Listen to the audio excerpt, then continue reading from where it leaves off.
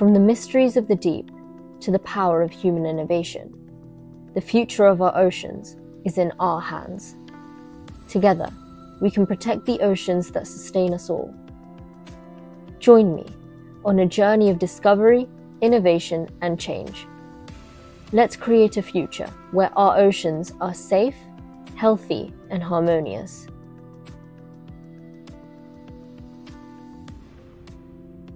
This is Harmonious Oceans. Hey everyone, welcome to Harmonious Oceans. If you're all about saving our planet and oceans, you're definitely in the right spot. Today, we're kicking off with a super exciting series where we dive into 10 major challenges our ocean face, using the word harmonious. And for the first video, we're starting off strong with a big one: halting ocean acidification. Now, I know that sounds like a mouthful, but trust me, it's something we all need to know about. So, let's get into it. Ocean acidification might sound like something straight out of a sci-fi movie, but it's very real and it's happening right now. Here's the deal. Since the Industrial Revolution, we've been loading the atmosphere with tons of carbon dioxide from things like cars, factories, and basically all of the cool stuff we've built to make life easier. But here's the catch. The oceans are soaking up a lot of this CO2, and that's where the trouble starts.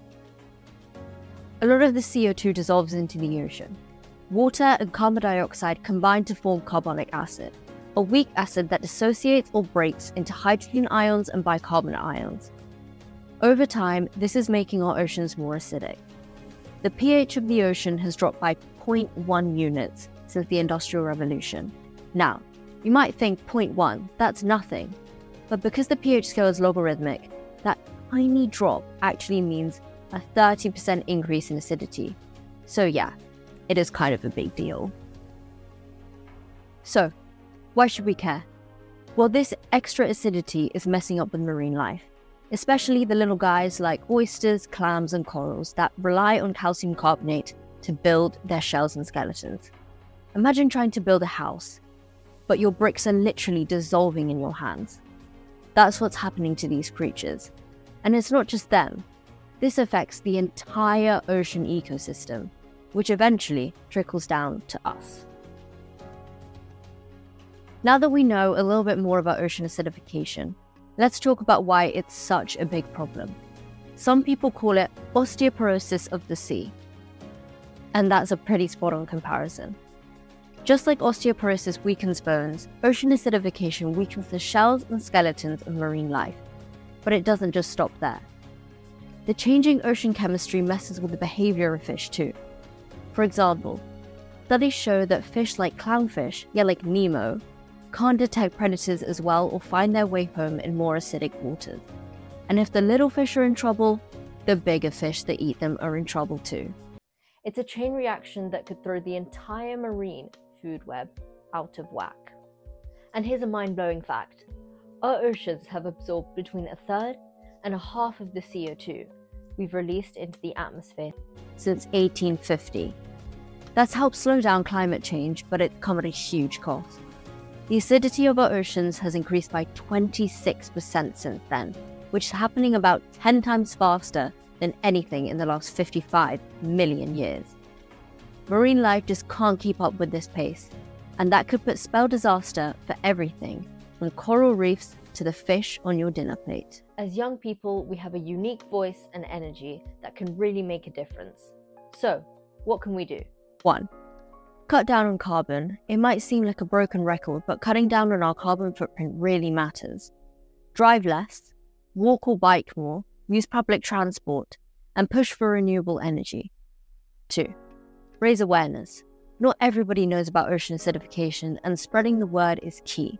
Talk to your friends, your family, your teachers.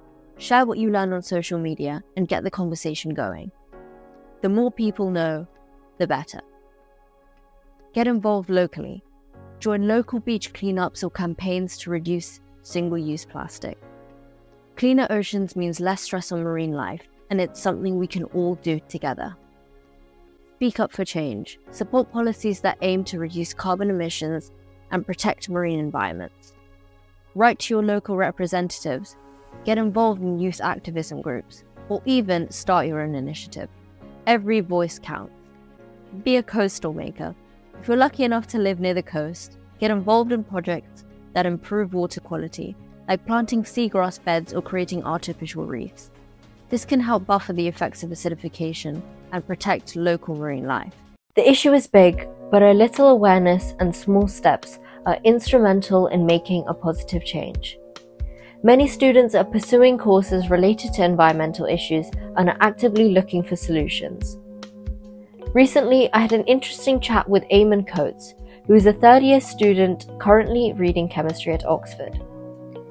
He is interested in the application of chemistry to alternative energy sources and resource acquisition. Let's now hear from Eamon. How do you think chemistry can help solve environmental challenges?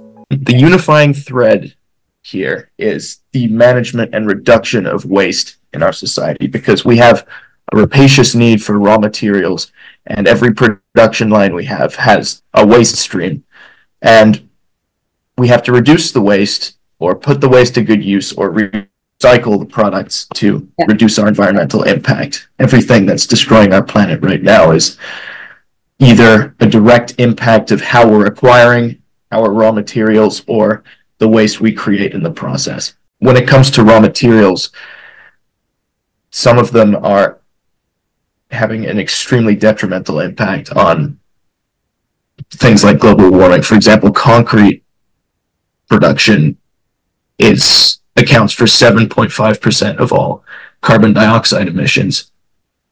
That's like, if you consider the carbon output of individual countries, that puts concrete as the third biggest carbon emission in the world after the US and China. That's got to change. That's a huge issue that we have to address. There is some progress being made. For example, a couple months ago, some UK researchers found a way to recycle concrete and cement using waste heat from steel recycling plants, using electric arc furnaces. And that segues nicely onto steel, which is also a massive emitter of carbon. If we can transition away from the use of blast furnaces powered by fossil fuels into the use of electric arc furnaces powered by renewable electricity, we're slashing carbon emissions by a hell of a lot. Something like, instead of 2.6 tons of carbon dioxide per ton of steel produced, we're looking at 0.6 tons of carbon dioxide per ton of steel produced. That's a great reduction. And if we combine that with up-and-coming technologies to reduce the use of carbon-based reductants in the creation of steel, we can reduce that even further. For example, a group at the University of Birmingham a couple of years ago discovered that you can create a cycle within a steel mill using perovskites to convert outgoing carbon dioxide into carbon monoxide, which can then be cycled back through the furnace to reduce more more iron ore into steel. That's amazing. And you look at any sort of base material and how its production usually ravages local environments. There are emerging technologies which can revolutionize that. The problem is just implementing them, making them economically viable. A big one to look out for in the near future is nickel, because currently our most used source of nickel is nickel sulfide ores. But once they run out, and they will, then the next largest ore will be laterite ore. And our current techniques for extracting nickel from that are just abominable. They require huge amounts of toxic chemicals, extremely energy intensive. If you look at Indonesia, which has the highest concentration of laterite ore, already its jungles are being completely ravaged, just completely clear cut to make way for nickel mining. Progress is being made in lithium. For example, we now know how to use electrodialysis to directly extract lithium from low-quality lithium brines. That is, aqueous solutions that we find, which contain small amounts of dissolved lithium, we can now extract that quite well, which is nice, using electrochemical methods instead of harsh reagents, which is always preferable.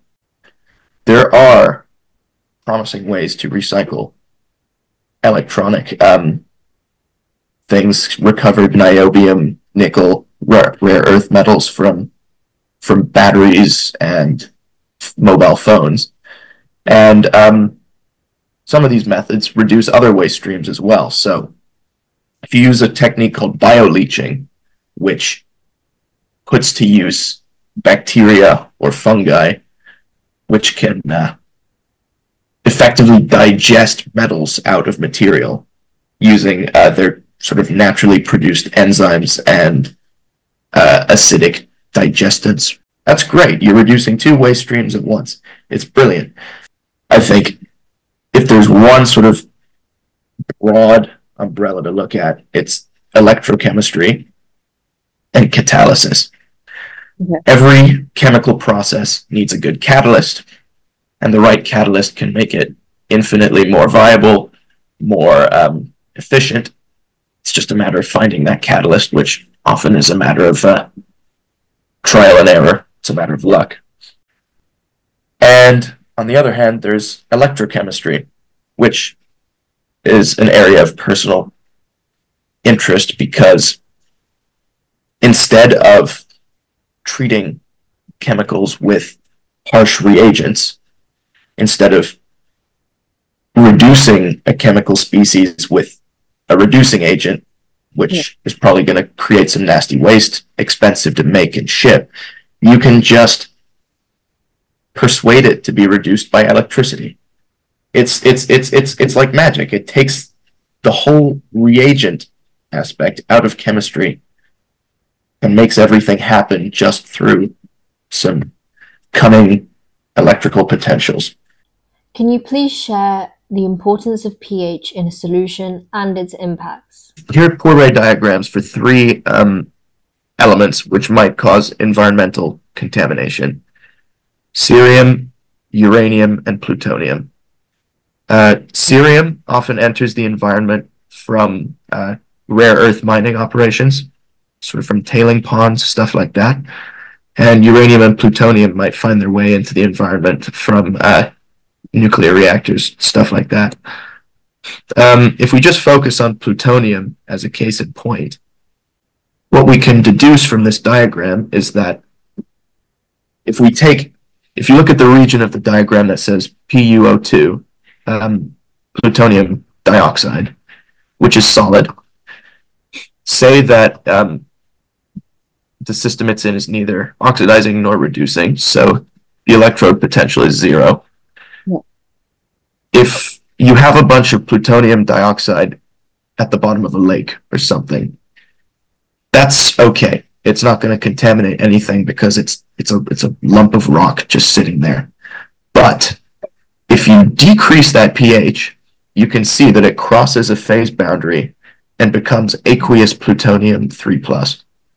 So if that lake acidifies, all of a sudden you've got a problem on your hands because that plutonium is going to dissolve and start contaminating the ecosystem. Yeah. And that's just a totally random example of how pH is an important factor on the environment, specifically in the context of human waste. Another big thing to be aware of with regard to pH is acid runoff from mines. When we dig up things like pyrites, which are sulfide minerals, those are our most major sources of iron and copper. Whereas they've been living underground with no exposure to air or moisture for millions of years. Once you open up that mine and those sulfide minerals start oxidizing, you get sulfuric acid involved. If any moisture finds its way into those mines, which it usually does because it's below the water table, Yeah. That's going to wash out highly acidic media into the surrounding ecosystem, which is very, very nasty. Are there any simple steps we can take to raise awareness about environmental challenges? I think far and away the most important thing is the power of writing. Develop your writing skill and learn how to communicate science to everyone. Join a society at uni and try and spread its reach. Get people involved. Find people doing interesting research and annoy them for advice, help, what have you. When it comes to raising awareness, though, the first step is to raise your own awareness first, because you can't raise other people's awareness if you have no awareness. So we just heard how chemistry can help to solve the environmental challenges the world is currently facing. Science and engineering are coming up with some amazing ideas to help combat ocean acidification. Here are a couple that really make the waves. First, Planetary Technologies. This company is doing something seriously awesome. They're taking mine waste, turning it into antacid, safe antacid, and releasing it into the ocean. This antacid helps neutralize the acid in the water and speeds up the ocean's ability to absorb CO2. Plus, they're producing clean hydrogen as a byproduct, which can be used as green fuel. They're basically tackling 3 major issues all in one: removing CO2, reducing ocean acidity, and producing renewable energy. The second one, chloride-mediated CO2 removal.